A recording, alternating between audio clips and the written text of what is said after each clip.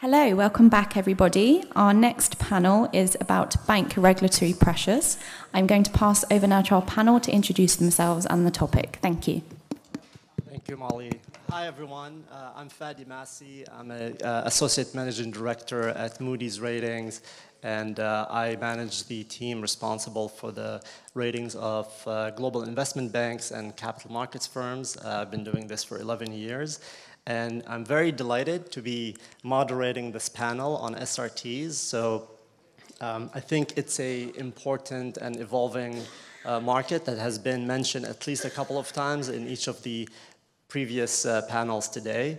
It does sit at the intersection of three important themes that have been happening over the past few years. The first of which is bank regulation and the tightening on that front. And also the rise in private credit and the evolution of that whole asset class. And then lastly, the third theme that I think is very important is macroeconomic conditions that have been driving the collateral or the reference pools and the loans on those banks' balance sheets. So with me to help shed some light onto that market are Sarah McGinty to my left. Sarah is a managing director in the Ares Credit Group, where she focuses on alternative credit investments. And prior to joining Ares in 2023, Sarah was the head of partnerships and business development and co-head of capital markets at Theorem Partners.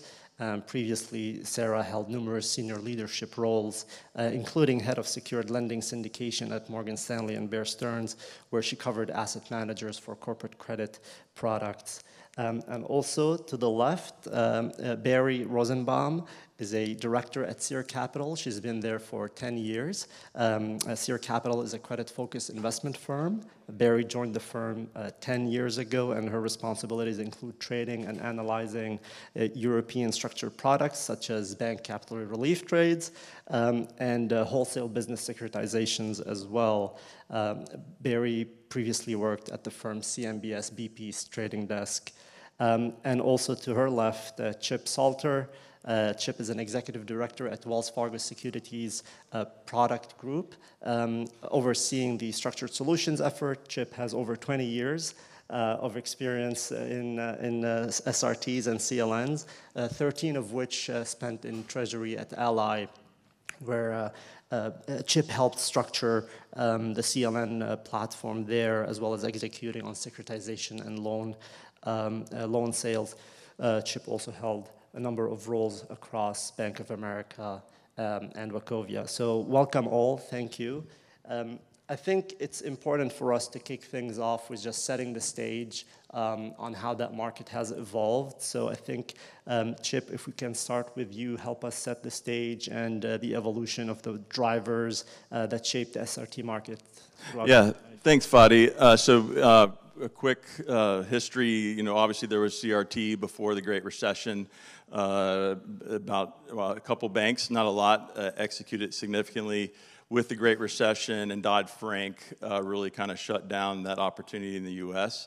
And put it on hold. And so, thankfully, last September, the Fed came out with an FAQ that really gave clarity to the ability, especially for banks that were wanting to be programmatic. If you're going to go out and set up a program, you want to make sure you're going to receive the benefits you think you are. And by the Fed not only giving clarity for unsecured credit-linked notes and explicitly also stating for SPE-type structures or CDS, I think that gave a lot of confidence to banks that now to want to pursue that.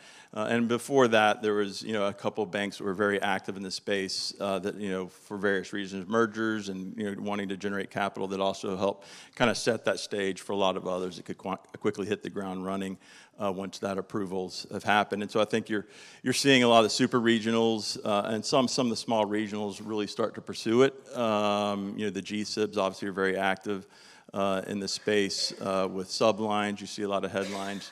But the U.S., I would say by and large, most banks are using it to be more optimal with their capital efficiency. Whereas in Europe, it's been 10 plus years, 15 years, where they're executing both capital, but also for transferring higher loss content assets. And I think over time, as the U.S. market develops and more treasurers and risk management get comfortable with CRT, that could develop here in the U.S. as well. Barry, can you touch on the demand side and what you're seeing on that front? Yeah, sure. So following the Fed FAQ in September of last year, there was definitely a wave of issuance that we saw in the U.S. in the fourth quarter. I think the pace hasn't continued to expectations. We've seen some very large deals from large issuers, but the market, I think, has been a little thin in terms of number of deals and number of issuers in the market. As Chip mentioned, we've seen some deals from very large deals from some large U.S. banks, but for regional banks, there's definitely a need for SRT, but it's a little harder for them to get on board. There's a lot of compliance, regulatory hurdles that they need to get through to figure out an SRT program. That, I think, combined with the influx of capital into private credit, has caused some tightening in spread that we've seen significant since, I guess, over the past year. So I think that's kind of where we are now, but I think the market will develop, more banks will enter the market, and hopefully that will even out. And Sarah, in terms of the asset classes, could you touch on that in terms of the evolution last 12 months? Sure. If I think about what we've seen out of the banks in the last kind of 12 to 18 months since the U.S. market has really heated up, I think, only 12 months ago, we were doing arguably, I think, one of the largest SRT transactions in the market still, in the U.S. market to date, which was a almost $8 billion reference portfolio of super prime auto loan SRT. So that will go to show you in 12 months how quickly the market has evolved there. That was a kind of privately negotiated one-on-one negotiation, no ratings, no broadly syndicated anything there, and now you've seen the auto market come full circle in SRT, where those processes are now much significantly tighter on a spread basis, but also very much in the broadly syndicated market.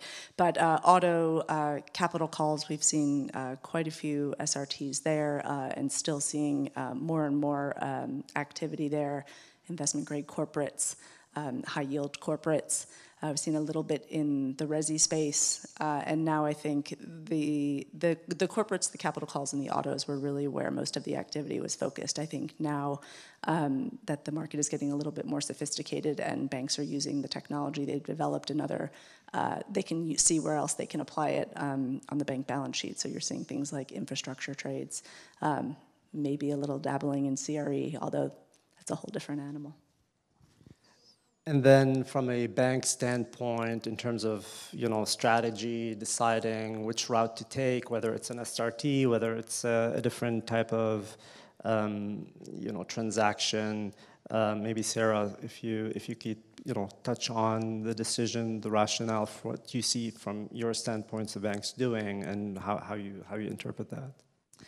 Well, I think it comes down to what the bank is solving for. So obviously Basel III Endgame has really been the Kickstarter for this. And so even now where that regulation has become more clear and seemingly less punitive, there's still a reasonable amount of capital, the ratios that need to be increased. And so SRT can be a good tool for that, for the banks if they need RWA relief. If they're looking to solve, which we are seeing right now, balance sheet issues or capacity issues to be able to serve certain sectors such as digital infrastructure, data centers, things like that, then SRT is probably, it's a tool, but it's not the tool for solving that problem. So I think it really is, there's a bunch of things in the toolkit for banks to optimize, but SRT is there if RWA relief is something that they need, then doing an SRT, whether it's on their capital call book or their auto loan book, it's an effective tool. But I think for solving other issues like for growth and balance sheet constraints or assets becoming non-core and looking to sell those off, that's another way that banks can solve for capital, but it really depends what their, if this is core assets that they want to hold on balance sheet, then SRT is probably the right tool.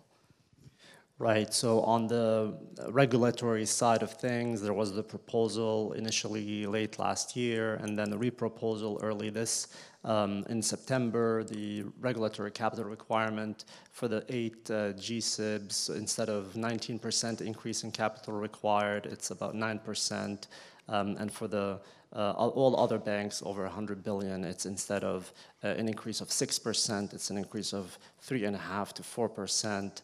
So sticking to the theme of optionality, the tools that are in the toolbox, Chip, if you could chime in here and let us know what you see in terms of structuring other than SRTs. Yeah, and even before SRT, from my perspective, having been in the Category 4 in a GSIB bank, I think there should be every regional, super regional bank should have every tool in the toolkit.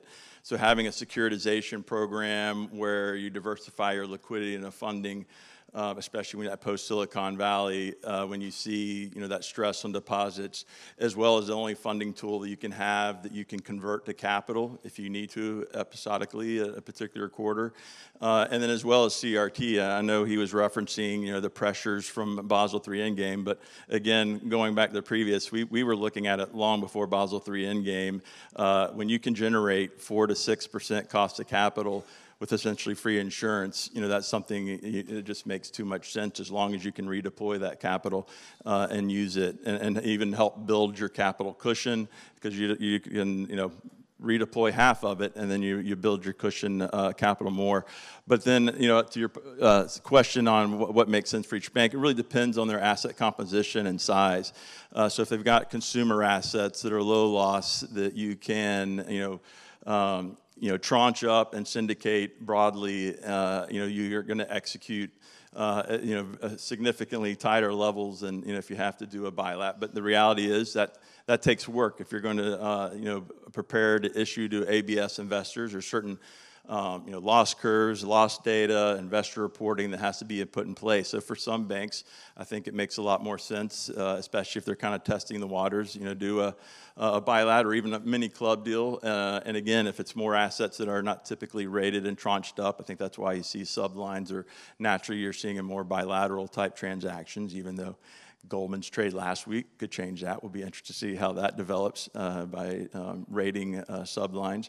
But corporate loans and some of the other asset types, I think that more bilat, where you can just work with one investor and have a much lower requirement on reporting, will make a lot of sense. So, as Sarah said, it really is going to, it's bank by bank what their needs are, looking at liquidity needs versus capital.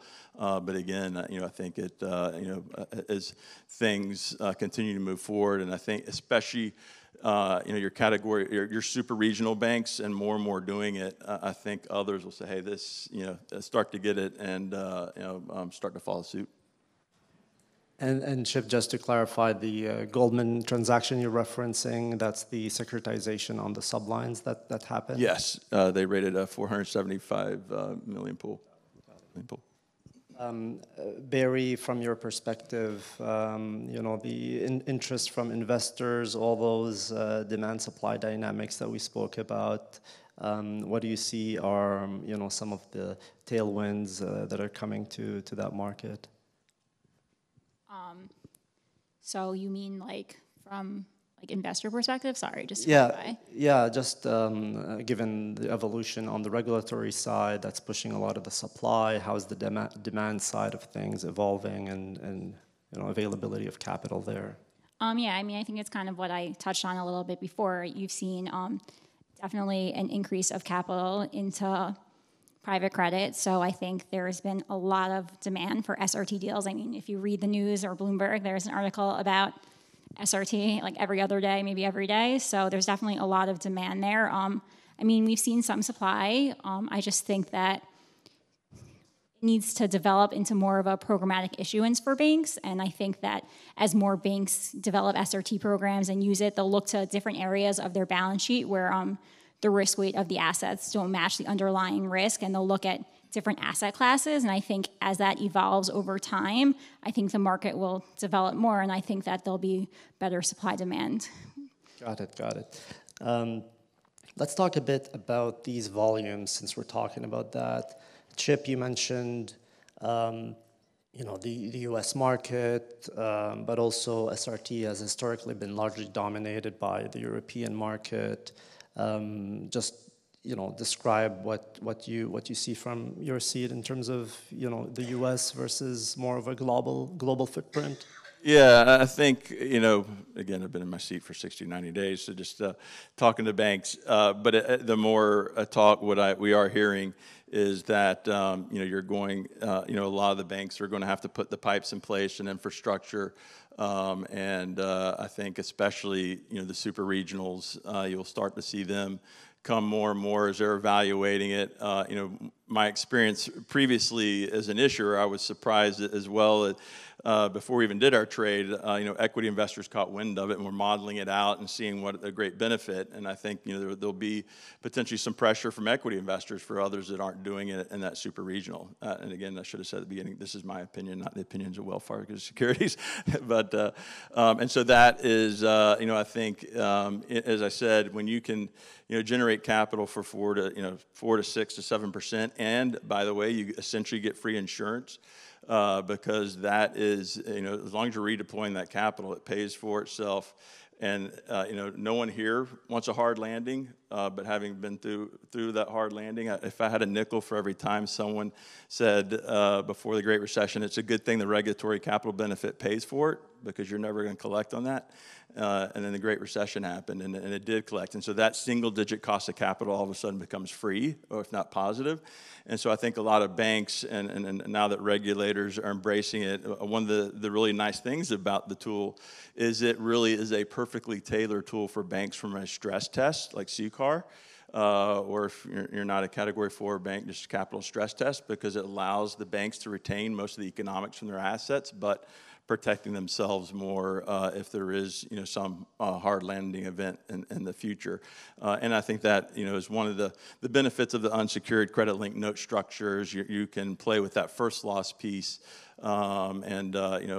which, depending on your desired cost of capital and your RWAs, really optimize that.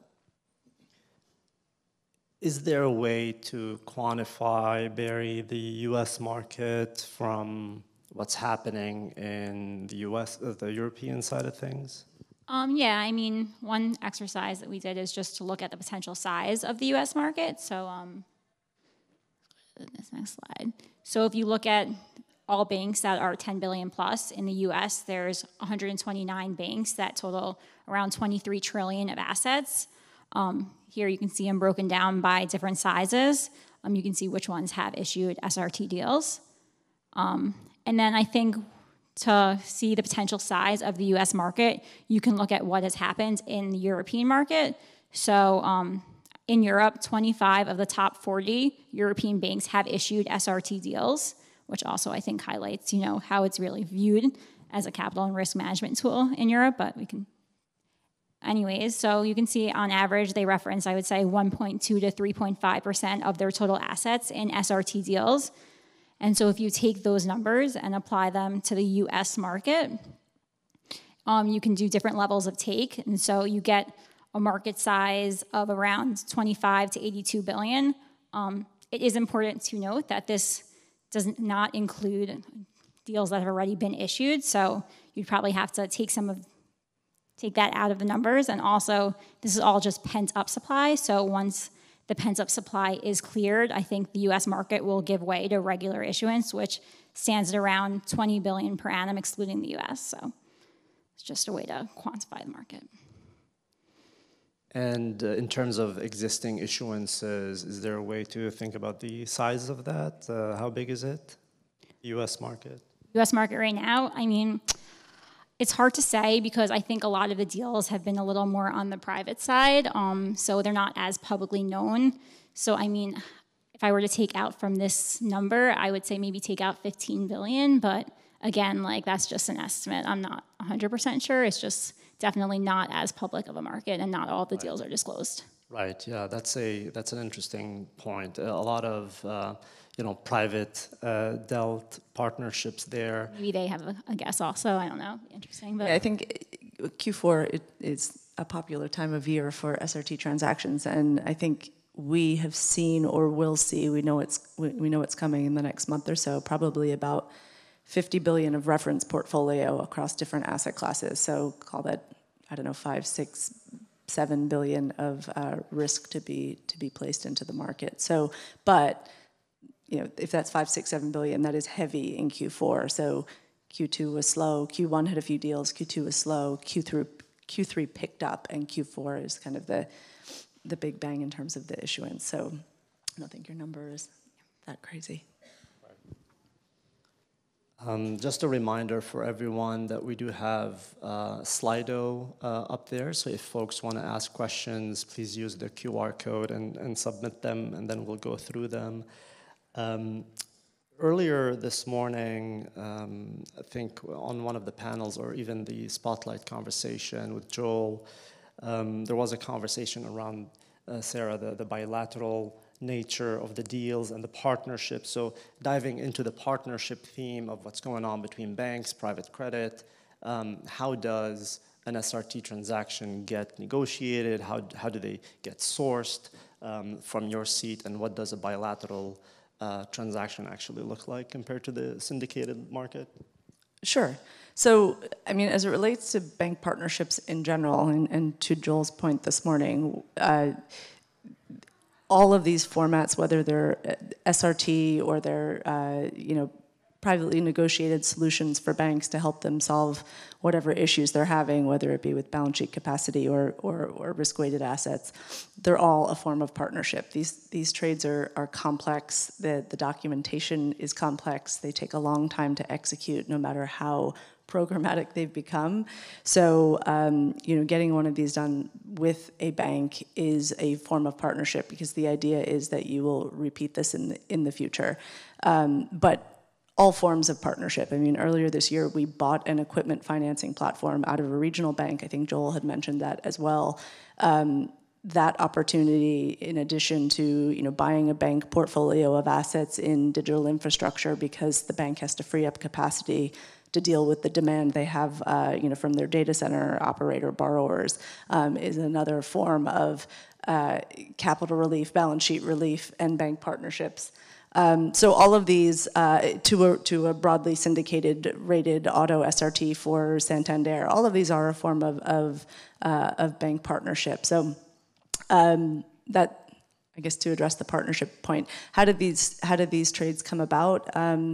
You spend a lot of time with banks as a full-time job, and you discover, what things that they're thinking about and what their optimization plans look like, and figuring out the most appropriate solution. Is it, looking at their non-core assets or their recently deemed non-core assets, to look at them, to purchase them, or to execute a simpler SRT transaction? It's really just listening to every bank and figuring out what they need and in what asset class. And then, our team at Ares in alternative credit, we're across, our mandate is pretty broad in investing in diversified portfolios of cash flows. So that applies to 30 plus different asset classes. So the ease, it does make it, I think, easier for banks to interact with us when they know they're coming to one team to say, well, I have this issue in, my capital call book. Can we look at doing some sort of, private capital solution where I can either sell some assets into some vehicle and you can be the equity, and then we can put some sort of replenishment box around it, and that will help me grow the business, and I can still capture the economics, and I can keep the borrower. All of these are pretty dynamic conversations, and figuring out what the bank is solving for, and then creating a structure that allows them to achieve whatever goal it is, if it's capital relief or something else. And we've seen a broad-based, pricing compression, if you will, within the private credit space on, some of the asset classes. Chip, I'm curious to get your views there on what you're seeing in terms of that. Is that also transpiring within the SRT space? Yeah, no, the recent deals going back to, the last couple of quarters have been incredibly well bid. And, one transaction in 2Q, we saw 10 to 20 times oversubscription levels up and down from, the AAA down to the non-rated piece. So you're definitely seeing a strong appetite out there. As I said, I think the low-hanging fruit for the U.S. banks to start off with is, those really high RWA low-loss assets that the capital markets will price efficiently, but has been alluded to by the others on the panel. I think it will be interesting, and I've talked with some of the banks about are you looking at this not just as a regulatory capital play, but can you do more originations? Are you willing to go into a non-prime space with a CRT, which can be easier to manage than having to go do a full securitization or loan sale where you can keep those economics and really allow the issuers to do more originations for their customers. And similar to kind of the model that a Grupo Santander, give them credit, last Thursday said they're looking to really focus on velocity of assets and velocity of capital, where they're looking to turn their balance sheet a third of it each year. I don't think U.S. banks are going to get there anytime soon, but that kind of view of as banks see more and more embrace of getting the risk outside the banks and really optimizing the scale and the fees and servicing that comes with that is exciting for the market. So it sounds like the demand is there, but not necessarily on the supply side. The banks haven't really been.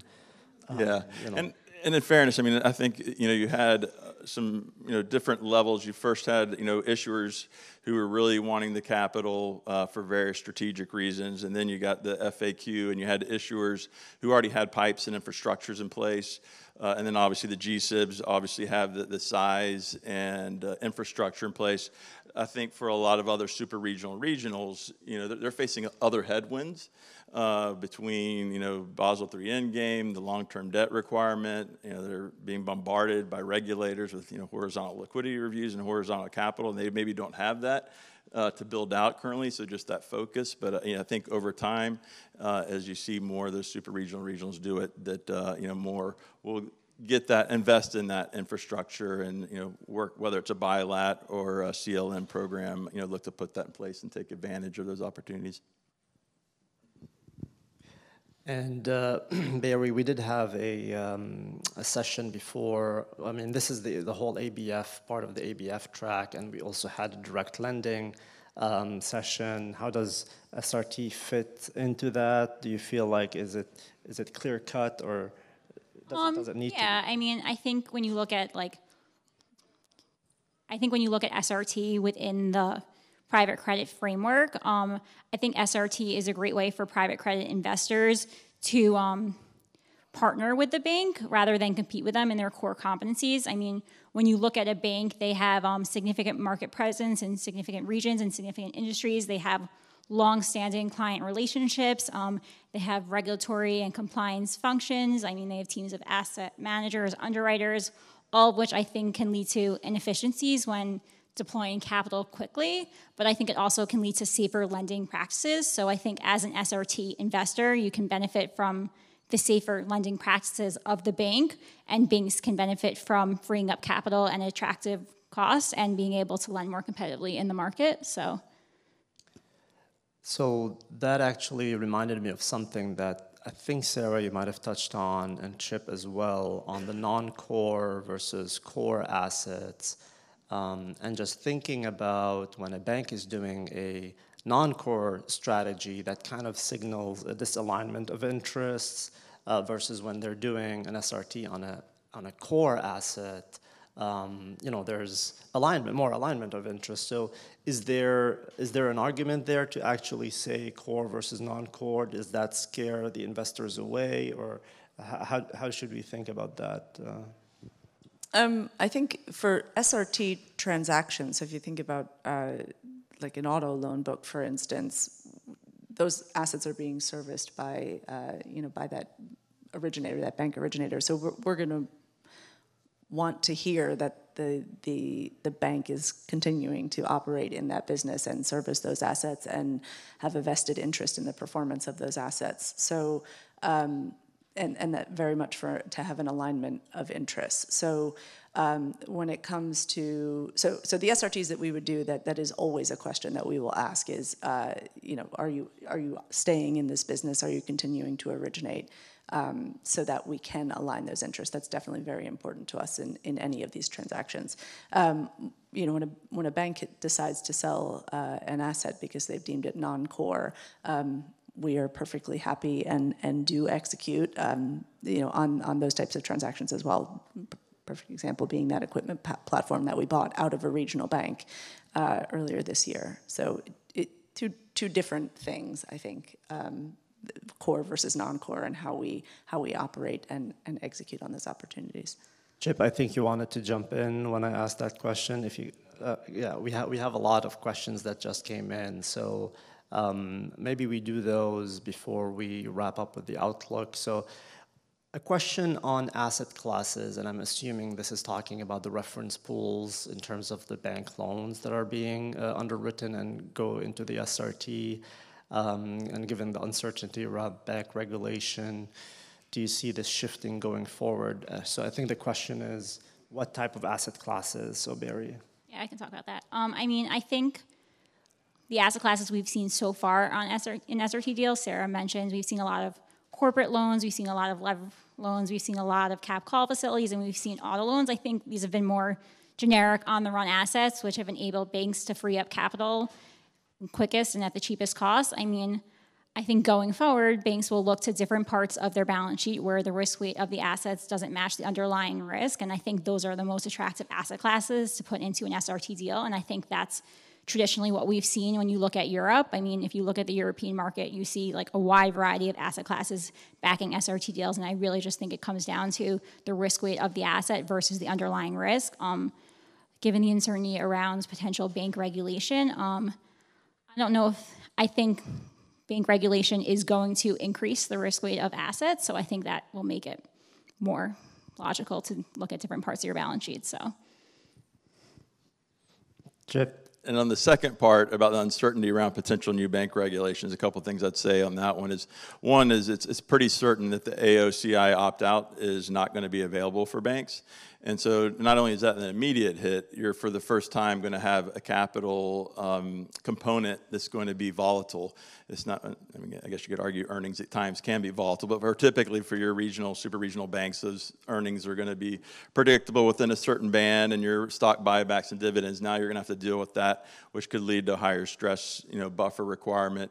And additionally, at the end of the day, having been both seats, to me, it's not the end game. It's just, does this make sense as a prudent capital management tool to use, no matter what your requirements are? And I think slowly, I do think it'll delay some of the banks that are a little, skittish or skeptical, or just thinking it's too complex. But as they start to embrace it and see more do that, I think that the same volume will come in just a matter of time. And just a clarification, AOCI opt-out is talking about the fact that all banks, 100 billion and plus, will have to include unrealized losses on their available for sale securities in their regulatory capital calculations. The second question was about SRT's impact on credit RWAs, but what about market RWAs? I'm not sure if we've seen any technology that addresses market RWAs. It's a good question, but I believe the answer is, Chip, you want to try to address that? It's a great question, and that's the great thing about CRT, is it is a tool that you can be creative with and innovative with. There's no reason why you can't. I'd have to think a little bit more exactly how you would structure that up. But could you tranche it up to the earlier cash flows to the longers? Yeah, I think that could definitely be something that could be applied.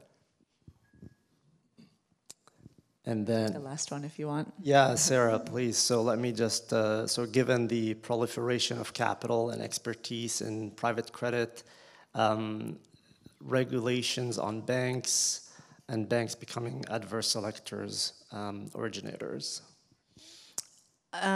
No, I don't think so, because I think what increasing regulation on banks is doing is one, tightening their credit box, and shifting their business model really more towards an originate to distribute. So it's really just a rotation of assets off of their balance sheets into private credit. I don't think that that's really going to have the banks become adversely selected in any way, or they're actually, I think, with that tightened credit box, quite the opposite. But private credit and asset-based finance are becoming a bigger part of that. But just as those assets are shifting from the banks, or the risk, the first loss risk, whatever it may be, shifting into private credit. So I think I disagree with that statement / question. I think we had an impromptu question from the gentleman. The banks, my sense is the banks feel a little bit better these days, and the regulatory rules doesn't seem like it's going to be as punitive as. So, It's on. Are the banks maybe finding a different way to provide? We've seen this in private credit, where they're not at the front end of the leverage, but they're on the back end of the leverage. Are you seeing that through sort of in the SRT world, or examples of that? I'm just curious how they're playing it maybe slightly different. And I think it depends on the asset class, but certainly seeing that with that originate to distribute model and their preference to back lever private credit and asset-based finance or alternative credit players is certainly a trend across asset classes. But so we're certainly seeing that as assets are coming out of banks into our space. And then I think depending on the asset class is really where commercial real estate, for an example. So that's certainly a place that banks are lending, but attaching certainly at a more conservative LTV. So there's for clean assets or for higher quality assets, there's still demand for that the kind of mezzanine capital or wedge capital or just more flexible capital to sit behind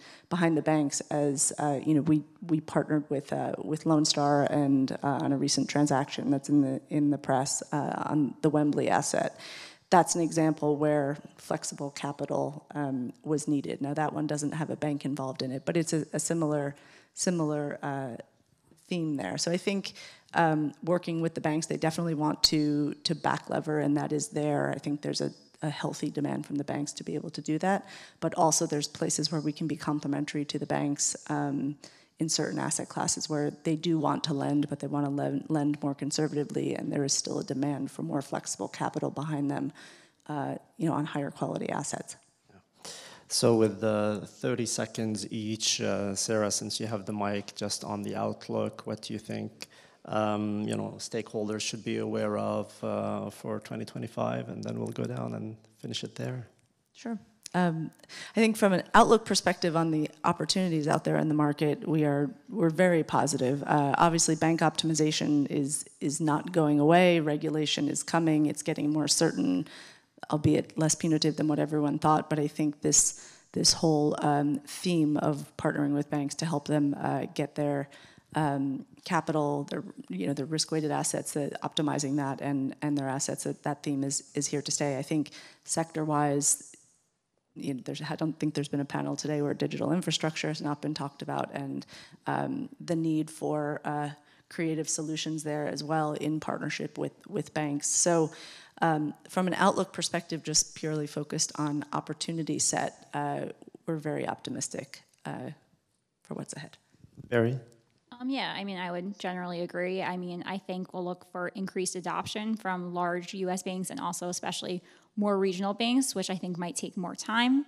I would say that maybe some more, we didn't really touch on this that much, but regulatory clarity, especially in SRT deals when it comes to optimal structure. But I think over time, the market will develop in a similar way to the European market has. It just won't happen overnight. And I think there's definitely a very, very big opportunity in the U.S. when it comes to size of SRT deals. Yeah, and I would just say I definitely think the GSIBs are going to continue to be active. I think the super regionals that have been issuing will continue to issue. I think you'll probably see some new issuers over the next couple of quarters or two, slowly building. But I do think at some point in the future, into 25, 26, and don't hold me to it, there will be an acceleration, and you'll start to see more and more, apart from something in the regulatory landscape completely changing things. Great. We are at time, so really thank you for the questions and very engaging conversations. Thank you all for your time. Thank you.